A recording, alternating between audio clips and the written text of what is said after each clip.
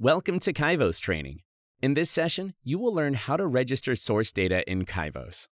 We will cover these topics in this session. 1. Variety of data sources that Kyvos supports. 2. Adding folders. 3. Registering your data using SQL as input type. 4. Table-level properties. 5. Column-level properties. 6. Validating dataset. 7. Parameterizing Source SQL. 8. Data profiling. And 9. Using other input types. Let us discuss the data sources supported by Kyvos. Kyvos' cloud-native architecture supports all major cloud data platforms such as AWS, GCP, Azure, and cloud data warehouses, including Snowflake, Redshift, and Google BigQuery. It also works with the latest releases of Cloudera and Apache Hadoop. You can register data files, tables, and SQLs from all these data sources. For this session, we will log in with the trainer's credentials. This user has designer access and custom rights to monitor Kyvos activities. After logging in, you will see the Kyvos homepage. From here, you can navigate to the Kyvos toolbar to create datasets or dataset folders. We recommend creating folders for better organization of your data. If you do not create a folder, your datasets will be created and maintained on the root folder. Now let's see how you can create a folder. Click the hamburger icon to expand or collapse the Kyvos toolbox. Select the Datasets option. Click the Actions menu and select Add Folder. Type the folder name. For example, I'm putting the name as Training Demo. Now click Add to create a new folder. You will see the folder added to the list. You can now use this folder to register your datasets and create a data source. Select the folder as the destination to register a new dataset. Kyvos supports advanced data types like maps, arrays, and structs and hCatalog tables.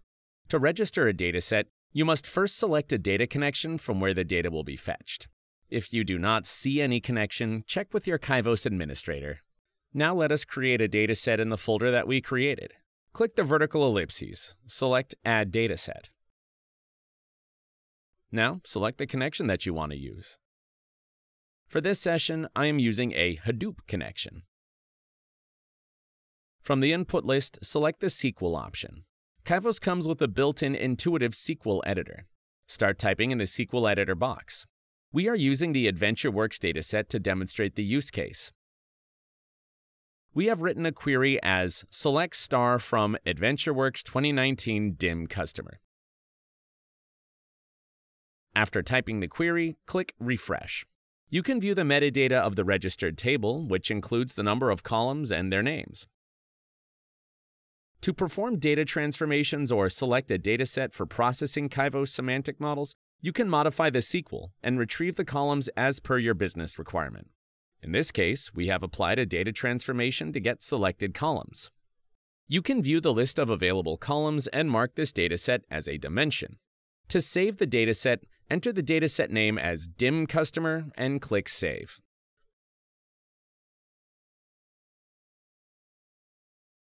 Let us learn about the table-level properties. In SQL, table-level properties are classified into dimension tables and fact tables. The current dataset is a dimension, as we have selected the dimension property. A dimension table contains attributes or characteristics that describe the data, such as customer names, product categories, or dates. A fact table contains the measure or numerical data for analysis, such as sales revenue, quantities sold, or expenses. Let us now create another dataset to create a fact dataset. Again, select the required connection. In this case, we're using a Hadoop connection. Select the input type as SQL. Type in your SQL statement and click Refresh. Now, mark the dataset as a fact. To save the dataset, enter the dataset name and click Save. I'm naming this as Fact Internet Sales. Marking table as a fact will help when creating relationships between tables. To create a new dataset using the table input type, click the Actions menu and select Add Dataset. Select the required connection. We are again using Hadoop connection. Select Table from the input type list and then select the database. Select the table name to proceed. Click Refresh. To use the file for lookup purposes, select the Lookup File checkbox. Specify it as a fact or dimension using the dimension or fact option. To save the dataset, enter the dataset name as Fact Inventory Table and click Save. Now let us look at the column level properties. We'll use the recently created DIM customer dataset to view the column level properties. Select a column on the right to view its properties. In the Column Properties section, you can view the selected column properties. The first option is to hide a column, which can be done by selecting the Hide Column checkbox. You can also specify a relationship key, such as a primary or foreign key. The primary key serves as a unique identifier for each record in a database table, while a foreign key refers to a field or set of fields in a database table that points to the primary key of another table. As this is a dimensional dataset, you can identify the key column and mark it as the primary key. And if you are using a fact dataset, you can identify the equivalent column customer key and mark it as a foreign key. You can change the column name in the field name section. Let's rename the customer key to Customer ID.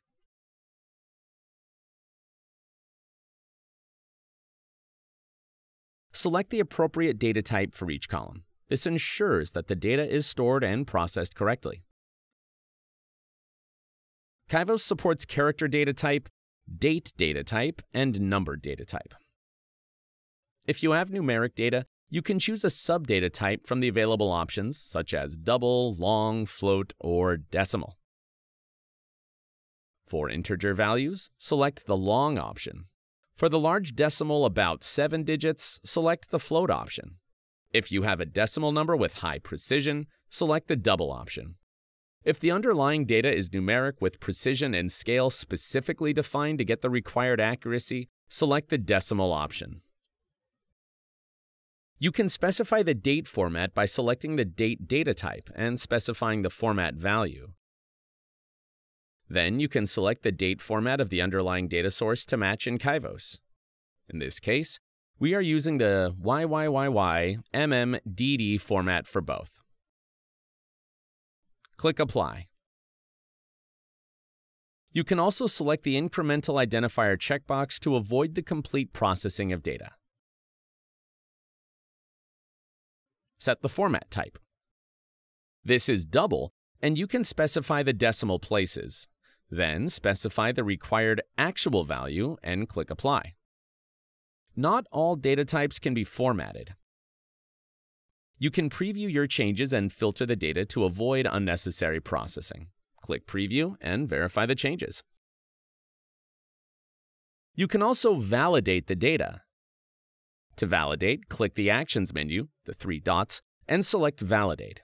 The Validate action verifies the underlying data for correctness. In case of an error, you will see warnings in red. If the dataset is valid, you will see the dataset is valid notification on the Kyvos UI. You must ensure your dataset is valid. Now that you have learned how to create a dataset, let us discuss about the Parameterized Source SQL. In this topic, we will discuss using dataset parameters to update the dataset definition when calling a semantic model process using REST or Java APIs. We will also focus on the areas allowed to be parameterized in the datasets, such as filter values, database name, schema name, table name, the file path for a file-based dataset, and a part of SQL query in SQL-based dataset. You can pass the parameters for a dataset in APIs for semantic model process, test, full data process, incremental data process, and process profiling jobs. These can be executed on the semantic model on the dataset. If any parameter is present in the dataset, Kyvos will use the default value from the dataset definition. However, this default value will not be visible through REST or Java APIs. If a semantic model is designed over multiple datasets, each dataset with the same parameter name, the parameter value will get replaced in each source SQL statement before its execution. To define parameters, click the Actions menu, the 3 dots, and select Parameters. On the Parameters dialog, type the parameter name, say P1. Enter a parameter description. This is optional. Enter a parameter value. The parameter's default value will be used if the value of the given parameter is not present in the semantic model process in REST API. The value will be used in other dataset operations, such as preview, validation, save, and so on. Now, click Apply, and then click Save. Note that multiple parameters in the same dataset cannot have the same names. Click the Filter Data link displayed in blue on the right of the UI. The filter dialog is displayed. You can use the parameters in the Filter Data option. In the filter list, select the customer key on which you have created the parameters. Select the criteria that is not equal to or is equal to from the list. Select the parameter and then provide its values. All the parameters you have defined will get listed here. Click Apply. And while processing the semantic model, these filters will get respected. It will filter out the records based on the filter criteria you have provided. Now, let us discuss data profiling. In this topic, we will discuss data profile and how this helps in designing the semantic model. Once you complete all the dataset changes, you can profile the data. A data profile is a type of analysis that involves examining a sample of data. This analysis can help you design a more responsive semantic model and dataset by identifying important fields and understanding how they relate to one another. This allows you to create a more efficient dataset optimized for semantic model processing, queries, and analysis. The data profile recommends which advanced properties and process options you can use. Note that not all object types support a data profile. However, if your object type does support it, you can use it to gain valuable insights into your data and design a more responsive dataset. For data profiling, you need to ensure the following. By default, it runs on the column level looking for distinct value counts, value distribution, is the data skewed, cardinality, and seeks invalid value counts. You can view details about the data including field names, field types, distinct value counts, and value distribution. For numeric fields, you'll see the minimum and maximum values and the number of invalid values. You can also scroll to a column, view a summary, download data profile logs, or export the profile result. Additionally, you can change the default profile selection details. Let us see how you can create a data profile. From the Toolbox area, click the Actions menu, and then click Add Other Jobs. Choose Data Profile. If required, you can change the default profile selection. Choose which records to use, all records for complete analysis, or use a random sample. Now, schedule when to run the profile. Typically, you will run a profile only a few times, so you may want to start with now or once. Click Schedule when finished. It starts executing jobs that you can view through View Job Histories.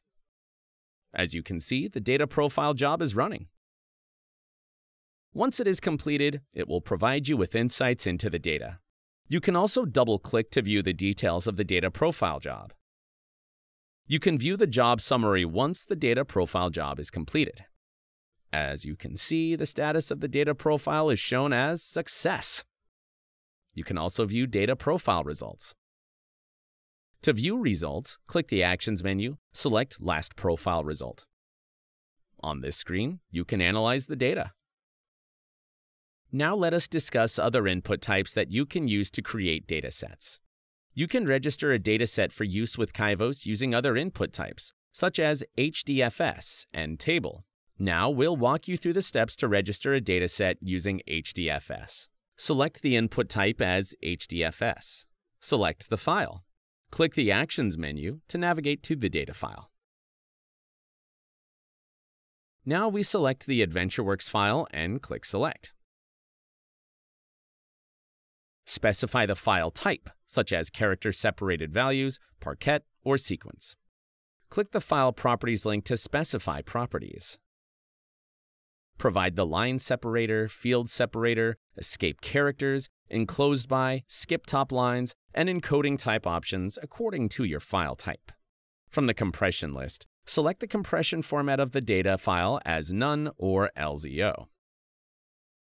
If the data includes header information, select Contains Header Row so that the column headings will not be included as part of the data. Select Ignore Empty Rows to have empty rows ignored. Select Key as Column to set the field name to be the column description. Select if you want to list the data row key as a data column. This is applicable for sequence files only. The key column will be the first column. Select File Name as column to add the source file path as a column. Click Apply. Click Refresh to view the column on the right side. Now, we'll walk you through the steps to register a dataset using the table. Now, select the connection that you want to use. Here, I am again using a Hadoop connection. From the input list, select the Table option. Select the table database followed by a table, or enter a term into the search box to quickly navigate to the table. Select the table. Now, we are selecting DIM Customer. To use the file for lookup purposes, select the Lookup File checkbox. Click Refresh to view the column on the right side. Specify whether the dataset is a dimension or fact. If the source data contains a primary or foreign key, the system automatically marks it. If not, you must mark it as a primary or foreign key. When you view the column list, you can sort, filter, and set column properties as needed. Sorting is based on ascending and descending names. You can filter data using the following options. Data types, such as character, number, and date. Data subtype, double, long, float, and decimal. Visibility means hidden columns will be sorted as after the visible columns. Let's select the character data types. This will show you all the character data type columns. After the changes, you can revert. Again, you can use the column properties like we have learned earlier in this session. Similarly, you can also use filter data as seen earlier. Click Save. To save the dataset, enter the dataset name as Customer Table, then click Save. You can also revert the changes using the Revert option. This marks the end of our session on how to create datasets or folders with Kyvos from a data source using various input types. In the next video, we will cover how to create a relationship schema in Kyvos using these registered datasets. Thank you.